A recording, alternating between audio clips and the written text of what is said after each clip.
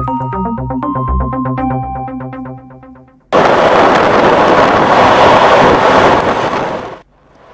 many countries in Latin America, Colombia's once thriving railroad system has fallen into disuse.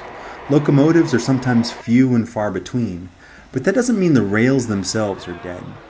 Welcome to the world of Motomesas, or Moto platforms, where motorcycles provide the push for cargo and passengers. Along the Magdalena River in central Colombia, Motomesas are relatively common.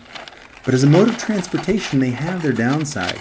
There's only one way to turn them around, for example. And there's only one way to pass other Motomesas.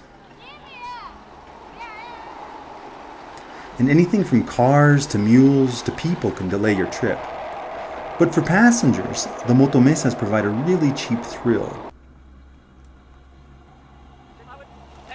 You're only traveling at 30 to 40 miles an hour, but something about being just inches above the ground without a seatbelt and nothing to hold on to makes you feel like you're just one minor accident from being ejected from the rig. But that's a small price to pay for the view.